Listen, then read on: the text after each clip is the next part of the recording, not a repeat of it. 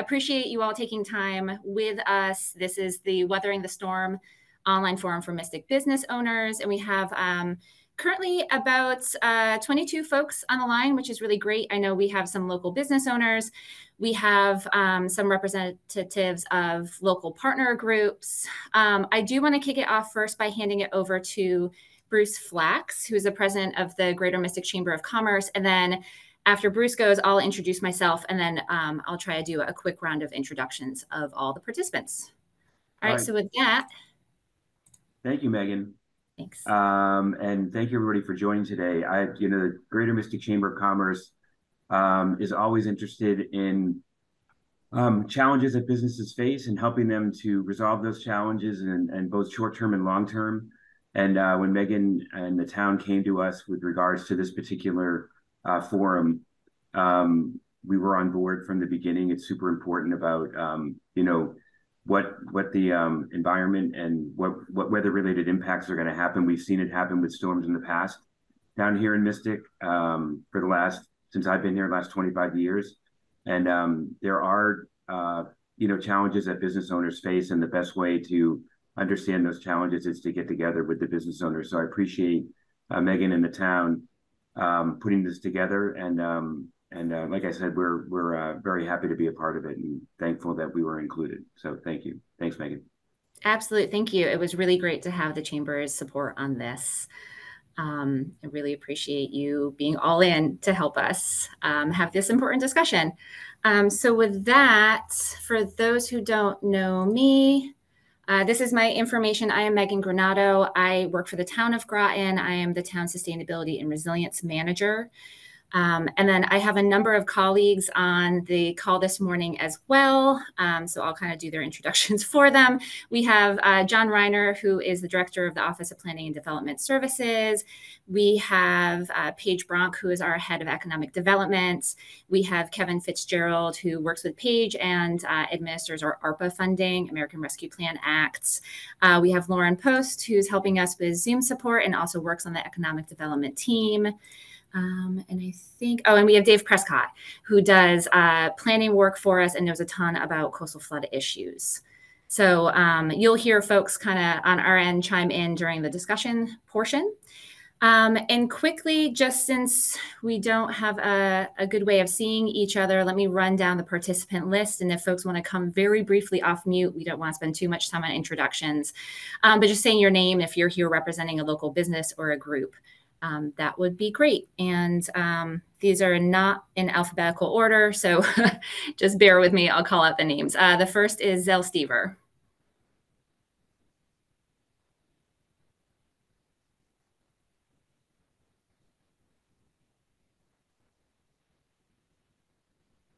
Thank you, Megan. I'm listening.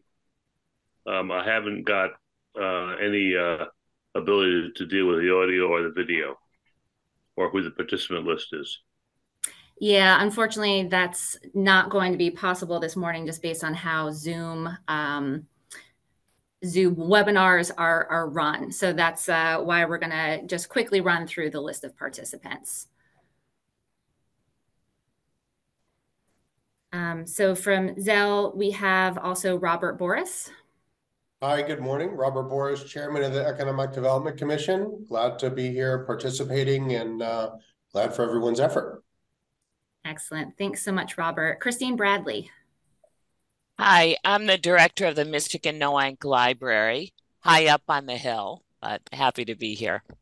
Fantastic. Thank you, Christine. Then we have Seb, and I'm Poziarski. I'm sorry for mispronouncing the last name. It's all good. It happens all the time. Don't worry about it. Seb Poziarski. I am the social media ambassador for Fat Face Mystic. We aren't, only Mystic based, but since I do everything that has to deal with like networking and social media and event planning, I figured I would hop on and meet everyone and learn some new things. Wonderful. We are thrilled you're here with us. Don Sargent.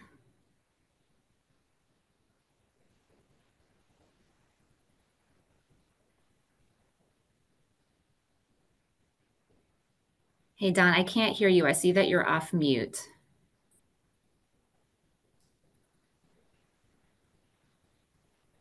Okay, I know Don is with Fort Rachel Marina, so we're thrilled that he's on the line with us this morning. Chris Gasiorek. Hi, good morning. I'm Chris from Mystic Seaport Museum, shipyard, waterfront, and resilience, and all that fun stuff. So great to be here. Fantastic. Thanks, Chris. Good to see you virtually. Maggie Favretti. Hi, I'm Maggie Favretti, first chair director of the Alliance for the Mystic River Watershed, and we invite everyone to join a standing working group on business and resilience in Mystic. Happy to be here. Thanks, Maggie. Eric Ott. Good morning, everybody. I am a steering committee member for this study, and I'm a longtime employee of the Department of Energy and Environmental Protection. I have a lot of experience over the years dealing with coastal issues right along the entire Connecticut coast, as well as inland. So good morning again, everybody. Good morning, Eric. Next, we have Chris Houlihan. Good morning, Megan. It's Chris Houlihan. I am on the Town of Stonington Flood Prevention, Climate Resilience, and Erosion Control Board. What an awful title, but it has good intentions, and we've been working diligently, and very pleased to be part of this today. Thank you. Thanks, Chris. Next, we have Annie Philbrick. This is me. This is Annie Philbrick. I'm the owner of Bank Square Books, and that's about all I'm going to say because I'm actually driving. So I'm happy to be here. Okay. Thanks so much for squeezing us in, even though you're in the car. Yeah, well, it's okay. Appreciate it. Next up, we have Frank Bolin. Yes, good morning. I'm another member of the steering committee for the downtown study, and I'm a professor emeritus of oceanography at the University of Connecticut, a longtime resident of Mystic, and happy to be here. Glad to see so many folks participating in this. Thanks, Frank. Next up, we have Rick Newton. Hi, I'm chair of the Stonington Climate Change Task Force. Thanks, Rick. And then I believe last but not least is Jim O'Donnell. I guess I'm last. I'm a professor of marine sciences at the University of Connecticut, and I'm executive director of the Connecticut Institute for Resilience and Climate Adaptation. I live in Noack, and I've been the co-chair and chair of the Science Advisory Committee to the Governor's Council on Climate Change for the last couple of years. Excellent. Thanks so much for joining us, Jim. Okay, so from here, I'm going to launch into a couple of slides. And this is going to be fairly interactive as much as we can make a Zoom and having everyone virtual. I'm going to present a few slides. We'll take a break for conversation, present a couple more slides, and finish up with a little bit more conversation at the end. And so I have briefly the session goals. You know, really, we want to hear from those who live and work, business owners in downtown Mystic about how weather-related challenges like flooding, extreme heat, and humidity are impacting them and their business's bottom line. So a big part of this is us hearing from you so that we better understand the dynamics of what you're dealing with, the things that keep you up at night. And use that to potentially brainstorm some ideas of things that we could do together. So I will give sort of a bigger context of this conversation and how it fits into a planning process that we're going through. And then I will also share some resources that can help local businesses as they plan to prepare for things like flood events. And we'll end by kind of, like I said, brainstorming ideas for future collaboration. What you won't see in this presentation today is a lot of flood maps, climate predictions. I know a lot of folks have seen those, and we certainly have those materials if you're interested, but we know that time is money, and we want to keep this very short and sweet and really focus the conversation on what we can all proactively do together moving forward. And some of the recommendations that we'll look at today, the resources can help local business owners deal not just with climate-related impacts, but other potential disruptions like cybersecurity threats and things of that nature. And, you know, we're glad that folks are interested in having this conversation. We're glad that it's folks from both the Groton and the Stonington side all talking about this together. And research has really shown the importance of taking action before these large flood events and things of that nature. There was some research that was done looking at local businesses impacted by Hurricane Harvey and Superstorm Sandy. And they found that those businesses, for every dollar they invested in resilience actions before those events, they actually avoided over $4.50 of losses. So, you know, it can be hard when businesses are dealing with everything just to get through the day to day, to add yet another thing on top. But we're hoping that we can provide some resources and look at potential next steps that ease that burden and help local businesses be able to do this kind of preparatory work. So like I said, I'm going to start by just explaining the bigger context for the discussion on the town of Groton side. So we have been working on a downtown Mystic resiliency and sustainability plan for some time now. The red outline shows the study area that we're working in, and we've already talked to a number of you about this project. We're very thankful the funding for this project came from National Fish and Wildlife Foundation through the Long Island Sound Futures Fund grant, without which we would not be able to do the work. And this, in a nutshell, is what the project is all about, right? We are trying to understand in downtown Mystic the impacts of flooding, both coastal and the flooding that we get when our stormwater systems get overwhelmed from these huge rainstorm events, as well as extreme heat and humidity, and really understand how it's impacting downtown Mystic, the people that live and work there, our infrastructure there, some of our systems. And so really taking kind of a big holistic look at those impacts. And part of that, as you can imagine, is doing a lot of looking at geospatial layers and maps and climate predictions. But just as important are the conversations that we're having with people throughout this process.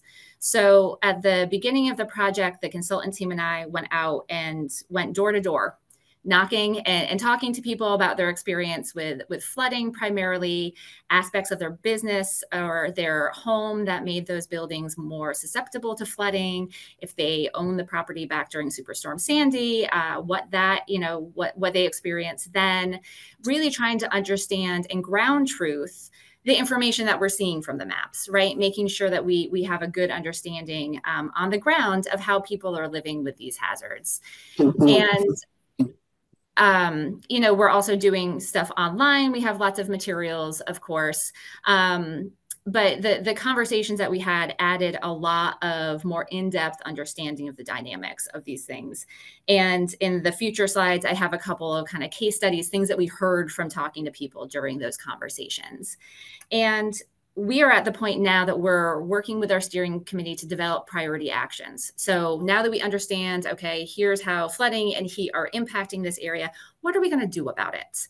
And so the brainstorming that we'll be doing in this session is going to help us develop that list and the recommendations of things that we could be doing to help support the business community.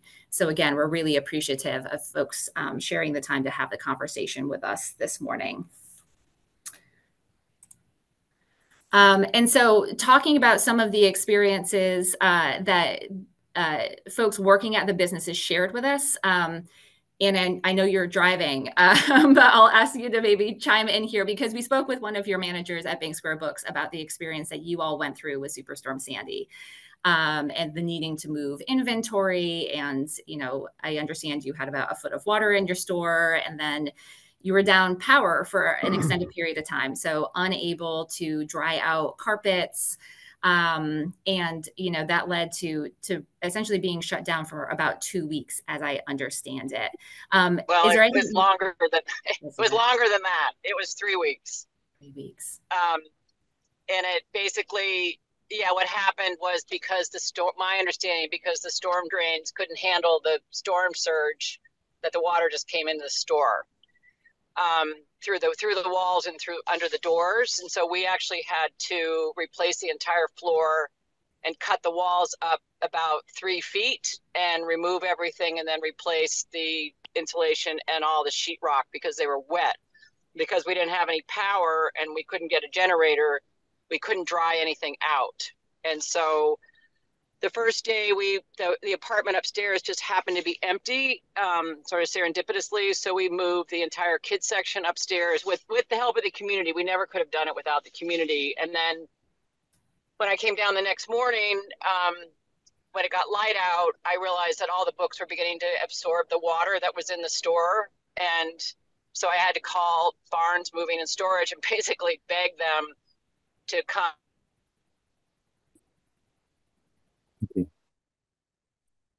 Thank you so much for sharing that with us, Annie. You know, that was a really impactful conversation that we had, doing those field surveys, understanding how it is, you know, these flooding events and these big events can be so catastrophic, and all of the impacts and the ones that you might not think about.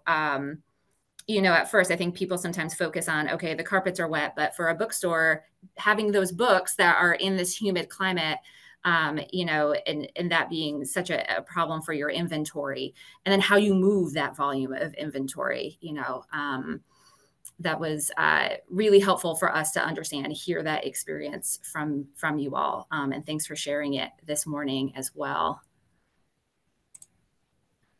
Something we want to highlight as well, though, and has come up a lot in the conversations we've had, is that the big events, right, the hurricanes, of course, can be really disruptive and really damaging to local business operations. But we're having more and more of these smaller, more frequent flooding events that can also be really disruptive. So I wanted to share some photos to remind everyone what December 23rd of last year looked like.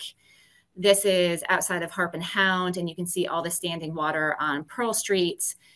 We actually have a photo of someone kayaking down Pearl Street, and here we have some garbage bins that are floating. We have the Daniel Packer Inn with Water Street, entirely covered by water. The photo on the right is a Christian Science reading room, and you can see that staircase that goes down subgrade has a lot of standing water in it. And you can see from that the rack line right below the number 5 on the door, how much higher that water even had been.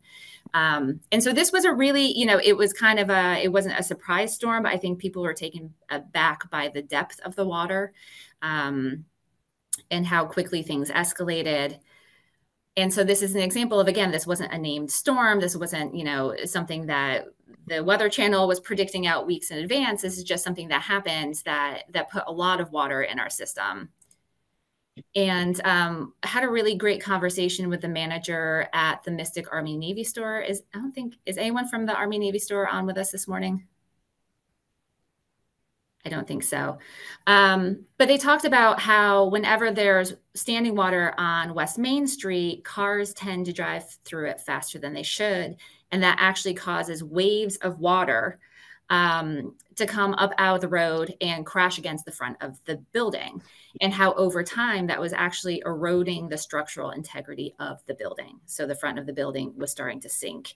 And they had to do a capital project to shore up the front of the building, resecure it, stop the problem from getting even worse. And you can see the photo on the bottom left. They now have like a little storm grate in there.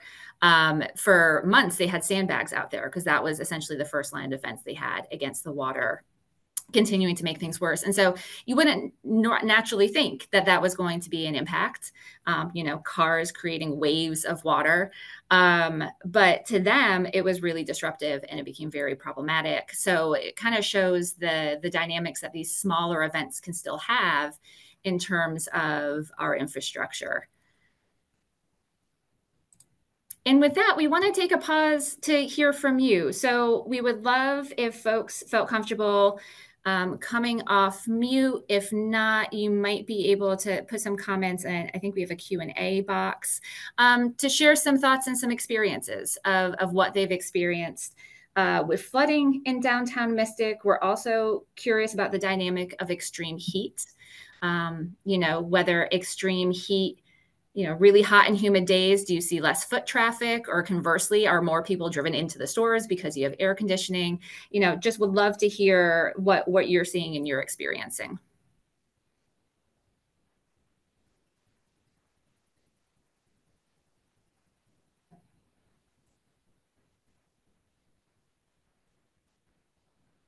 Who's going to be the brave person? Seb, thank you.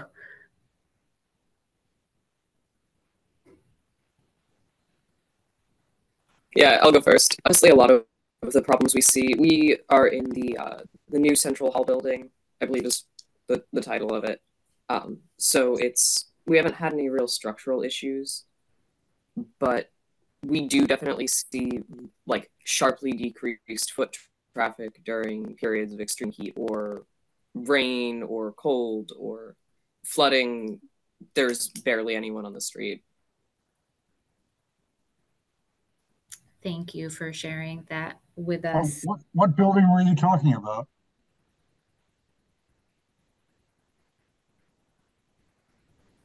The building, it was completed in 2019. It's if you're like right next to the ice cream store.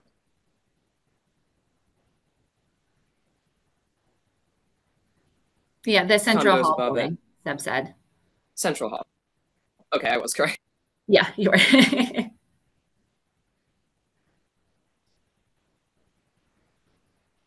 And do you see, I'm curious, Seb, do you see a difference between, you said when it rains out, so it's not taking these kind of like really big storms, but even smaller scale flooding, are you seeing a lot of disruption in terms of the folks out and about, probably because they're having a hard time navigating roads and sidewalks? I'd say so. Okay. I'd say so.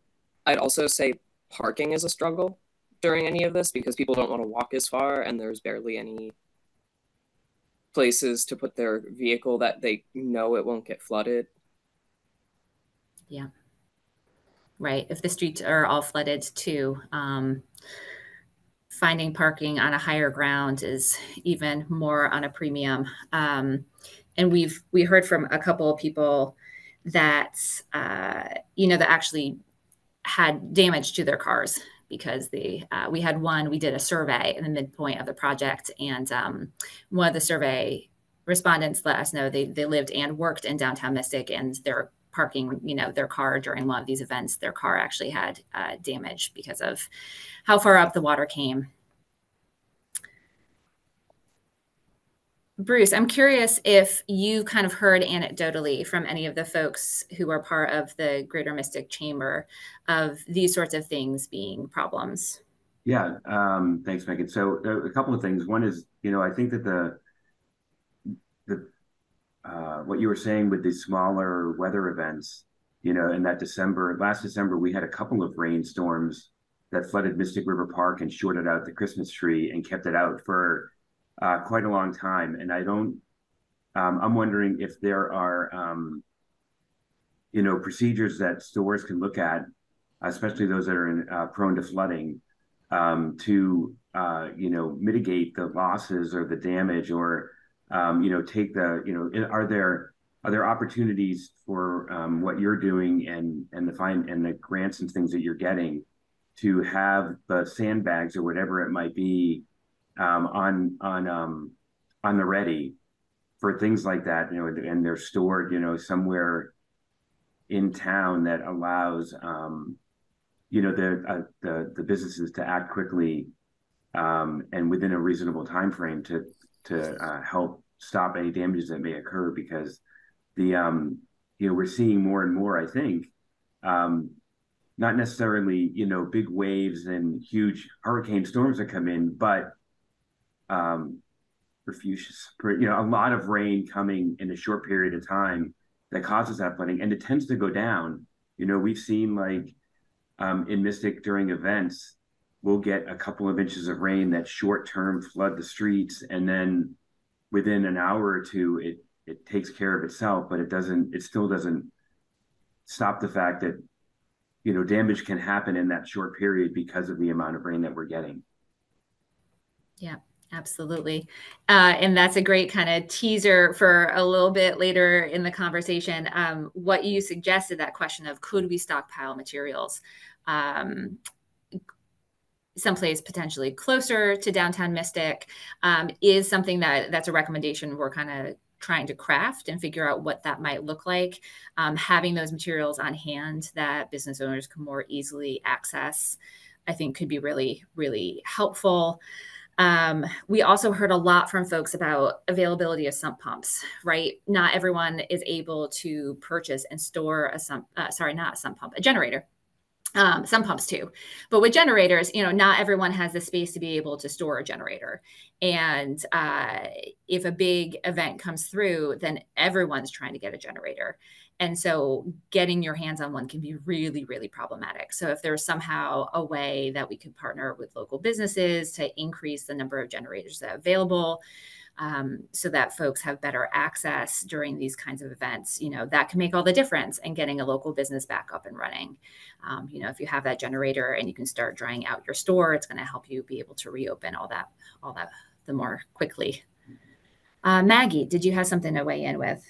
Yeah, sure. I have one curiosity question, and also I'm wondering if if Chris is still on the line, because Mystic Seaport has truly extraordinary challenges regarding extreme weather and a whole shoreline and multiple buildings to protect.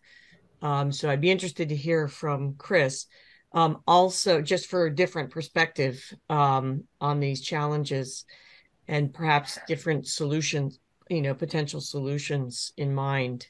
But my curiosity question is, we had a lot of days last year with very bad air quality. And I know that wasn't specifically part of your study, but I'm curious to see whether any of the business owners on the call found that air quality was also impacting foot traffic, and whether they feel that all of the cars idling while they're waiting to get across the bridge is contributing to people's asthma, lost work time, anything like that. Oh, that's a great question.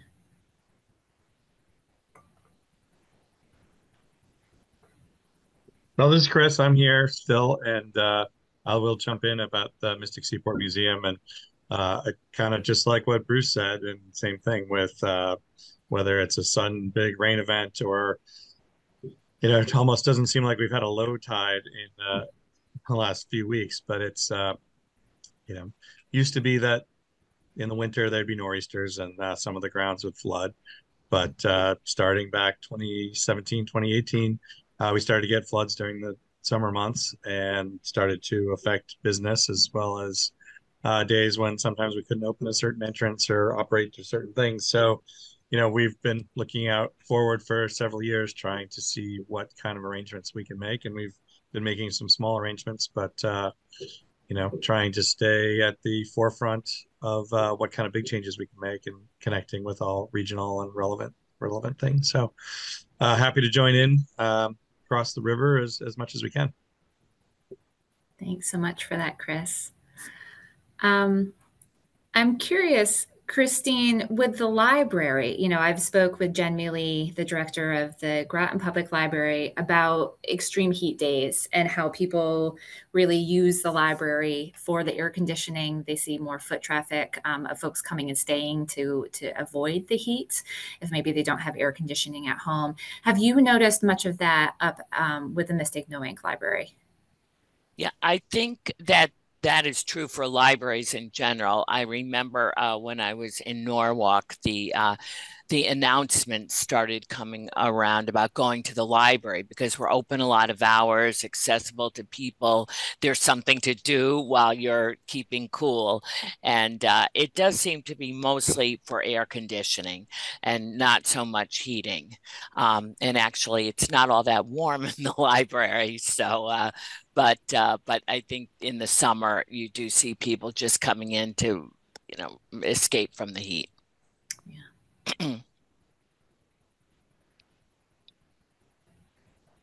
I'm curious, Don, if your microphone is working, if those days with really poor air quality, if you saw decreased traffic of folks coming to the marina to work on the boats and get the boats out. Yeah, hopefully you can hear me now. Yep, can hear you now. Yeah, so I had to do a microphone change. So yeah, we didn't see too much of that impacting our traffic here. People would probably more so want to get out on the boats and go offshore or go to a Fisher's Island or wherever they could escape that. But it didn't seem to impact us very much, other than the sun being sort of blocked and hazy days, and not as spectacular as they should be. Mm-hmm. Yeah. I'm curious, for any of the local business owners on the line, we're going to talk in a couple of moments about flood insurance. But I'm curious if folks have flood insurance in Mystic for their local businesses.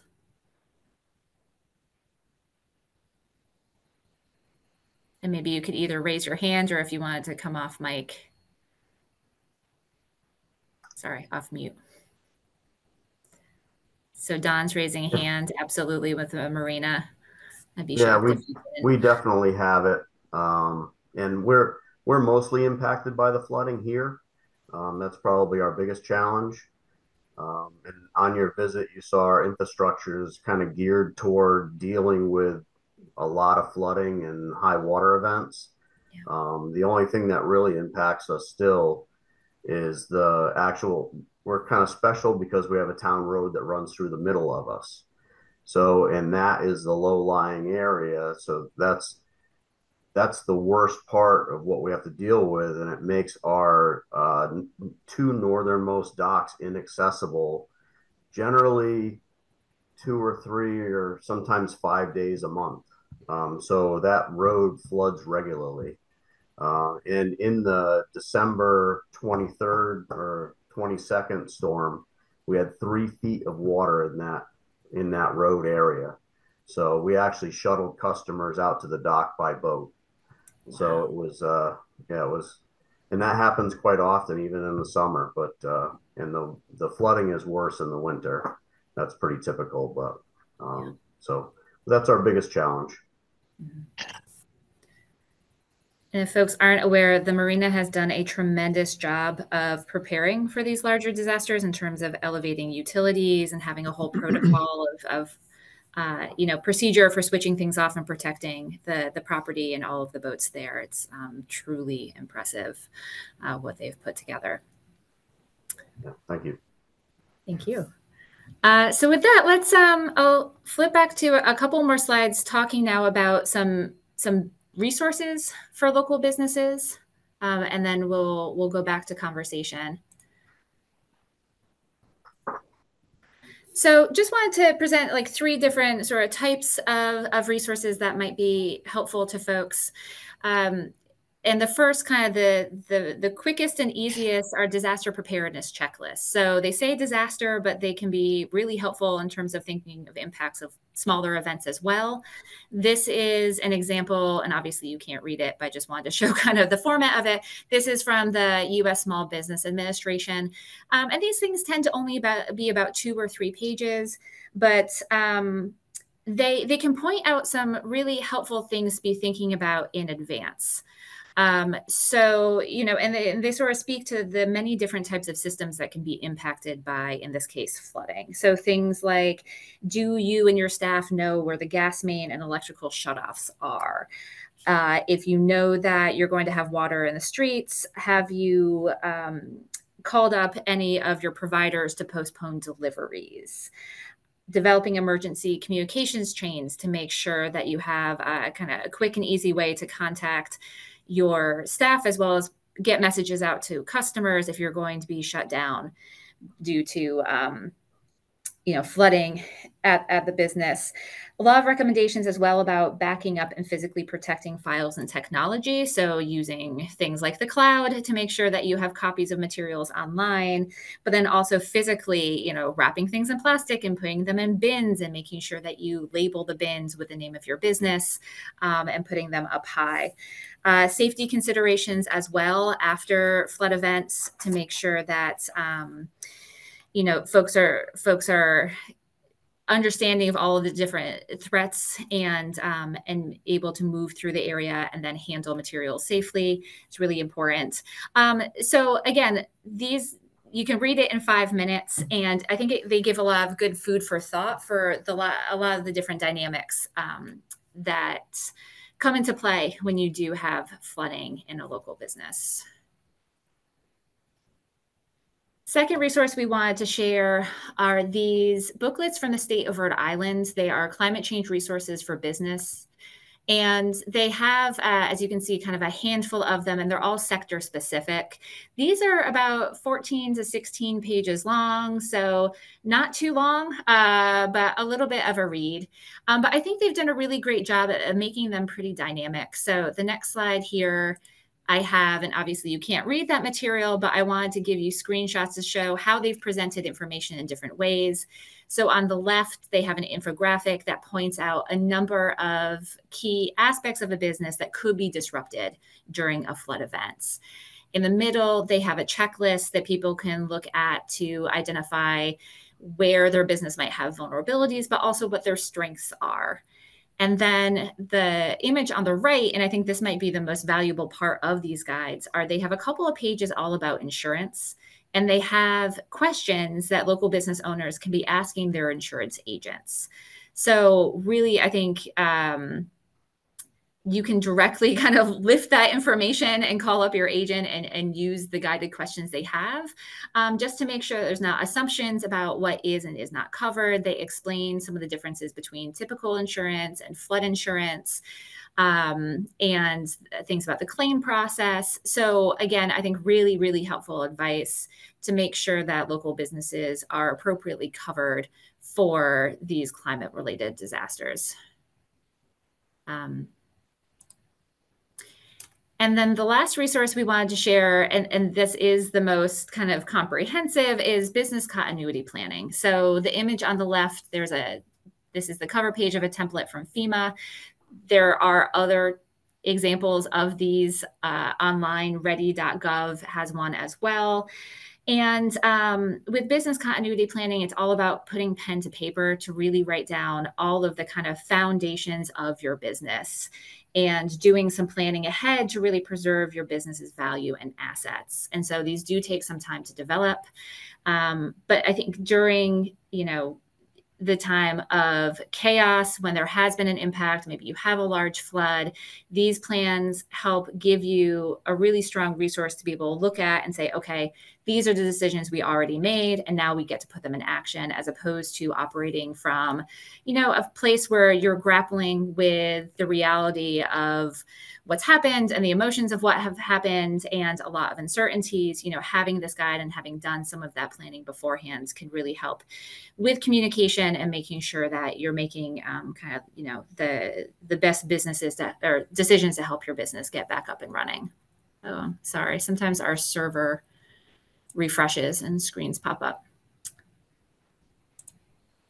So want to highlight a couple of next steps before we go back into conversation. So as I mentioned, we are building out the resiliency action recommendations for the Downtown Mystic Plan. And we are definitely wanting to include recommendations of what the town, as well as our partners, can be doing to help support Mystic's local businesses and economy. One of the things that we are interested in doing this summer is actually bringing an intern on board to help local businesses with this. So the University of New Hampshire, UNH, has this summer fellow program, and the town has had fellows through this program a couple of times in the past. And they're with us for 10 weeks, and we carve out a project for them, and then they're kind of off and running 10 weeks. That's their main focus. And so we just submitted a proposal to UNH to get an intern this summer who would be specifically available to work with local businesses on any of the resources I just showed or others. So maybe it's talking more with local businesses about that issue of, okay, do we have access to sandbags, and what would that look like if the town were able to put something in place to make these really readily accessible? Maybe it's walking through some of those checklists with local business owners to help provide essentially a free service, a little extra bandwidth to get some of those actions in place. So we have our fingers crossed. We'll find out in a couple of weeks if we were successful, but wanting to kind of take that first step of providing some extra bandwidth for both the town and hopefully local business owners as well to be moving the needle on some of this preparation. And I also want to highlight the Pivot Grant. So this is something that the town has funded out of our ARPA money. ARPA is American Rescue Plan Act, and that was the federal COVID relief dollars. So the Pivot Grant can provide up to $5,000 for eligible businesses to enhance operations, revamp strategies, and navigate the ever-changing business landscape effectively. And there's a wide range of things that the funding can support. From upgrading infrastructure to investing in technical assistance. And all of this really is, again, to help build the resilience of our business community. Those grants, the applications are open now through November 30th. So if you've not heard of it, please take a look. We have a website up on Greater Groton. So you can go to the Greater Groton main page and look for the Pivot Grant Square, or go to greatergroton.com/pivot. So with that, we have about 14 minutes left. Just wanted to open it back up for conversation. I'm curious to hear from local business owners if the resources we just shared are something that you've already used or are using, if you have ideas or suggestions for what the town could do as those resiliency action recommendations.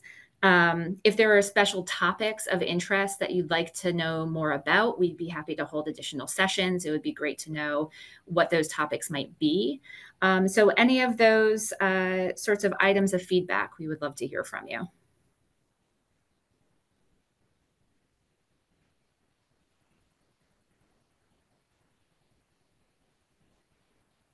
And maybe Maggie, to help grease the wheels a little bit, do you want to chime in on what the Alliance is hoping to do around this topic? I know you mentioned hoping to convene like a working group to continue this type of discussion moving forward. Yes, I would love to.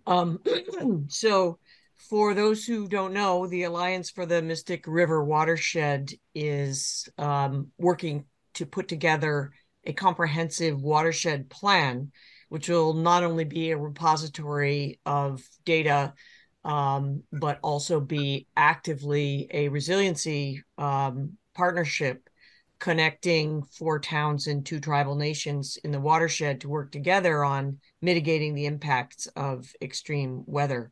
And so within that development of the plan, which is really community owned, we are setting up working groups to take deep dives into specific areas or sectors in our watershed. And one of those is a working group focusing on resilient business and eco-wise development. And so we would love to invite all of you to continue this discussion to really work hard at looking at all kinds of solutions that are achieved collaboratively. So what's possible when we're working together, and then strategically applying for grants together to help us to achieve those. So anyway, I'm applauding everything that is that Groton is doing. They're really laying the foundation, but I think that all of this work will be enhanced when we're working together across all of the businesses and both of the towns on both sides of the drawbridge, but also upstream. So anyway, I'm inviting everybody to join and bring your friends to this working group. Thanks, Maggie. If there was a way for me to put in links, I would do it, but maybe if you just, maybe Bruce and Megan, you can help with that. Yeah, and I'm happy to share links for some of the resources that I had shown in an email to folks afterwards. So Maggie, if you want to email me the links you'd like to include, I'd be happy to add those to the list. Great. Thanks, Megan. Yeah, and I think what Maggie said highlights an important aspect that I want to make clear. You know, we are developing this plan for downtown Mystic, but when the plan is completed, that's really when the work begins, right? So continuing the conversations, continuing how we are partnering together to really put resilience into action is something that I take very seriously in my role with the town. And so appreciative of the Alliance and all the partners that are here today that, you know, can help work with us on all of these ideas. And Paige, if I may say, I'm sorry, one more quick thing. Mm-hmm. Especially because there are folks here who are from government agencies. And I think that all of the towns are very interested in finding out how town governance can play a role here in helping to support businesses to become more resilient. And so, like, if there are regulatory things that need to happen or be updated, then that's part of this discussion as well. Paige, did you want to weigh in? Yes, just a couple things. I just wanted to commend today's program. Small businesses have been challenged for a while. COVID definitely increased that, but they were challenged even before. And I think when local government can reach out and try to provide assistance and resources, that is really the main role that we should be doing rather than just saying, here's the data, we're in trouble. Well, how can local government be proactive? And that's what Megan, you're offering. And I think the checklists and fellow and other grant funding, trying to bridge that gap when there are challenges is definitely critical. Second thing I wanted to say regarding that pivot grant that you referenced, that is a broad business assistance grant program. If businesses have a need to increase online presence or building facades, or certainly everything that was mentioned to assist them with flooding or other hazards, that is something we're interested in. We have limited funding. There's a good chance we might extend that November 30th deadline. If people have any questions, have them reach out to either me, Sam Eisenbeiser. We're more than happy to have a conversation and try to help businesses. Fantastic. Thanks, Paige.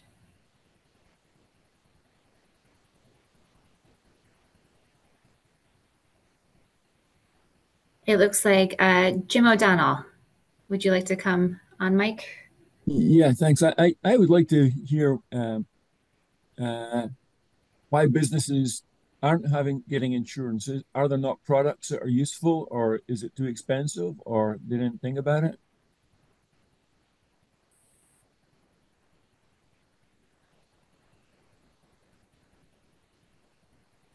It's a great question.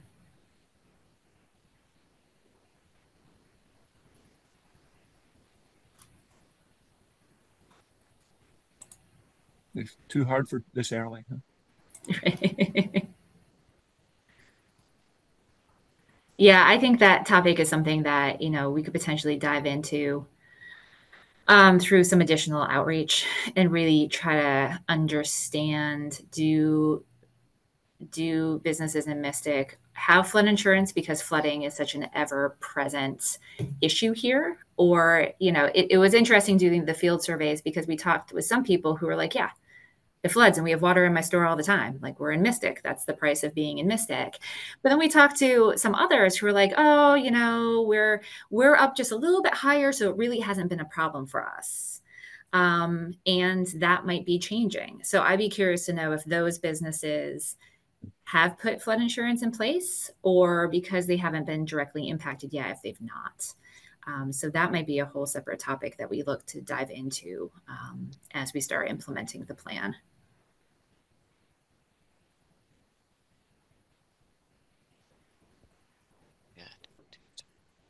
Any last comments, suggestions, or ideas? Robert. Yes, hi. Just wondering if there's an effort to offer grants or loans for floodproofing or distribute more information to business owners related to taking those steps and the support that the state or even the town can provide for that. Yeah, that's a great question. The town's been looking a little, and Dave's on the line here, into community rating system, which is an entire program through the federal government where if the town does certain actions, you can actually get cost savings on insurance premiums. And some of those actions are around support to the business community and making sure that those resources are shared and having more of these types of outreach events. So whether it's CRS or it's just continuing to work towards a more resilient Mystic, I think having those resources freely available, trying to hit the streets with them, make sure people are aware of how those work and what is out there, will be something that's really critical. I'd love to see if the EDC is interested in that, if that's worth a further conversation too. Yeah, we'd love to. If there's some way we can add value by hosting some sort of a public forum where we can discuss and focus on, let business owners in the community know what kind of resources are available to do some prevention, we'd be happy to do that. I think that could be valuable. I'd love to talk to you more about that. Absolutely. I'm excited about that. Okay. Any last comments or questions? I just want to say thanks to everybody for coming, and Megan, thank you for calling us and organizing this, and the town of Groton as well. Great, and thanks so much to you and your staff for thank all you. the support. All right, well, take care, everyone. Thank you so much for sharing your time this morning. We appreciate it. Thank you.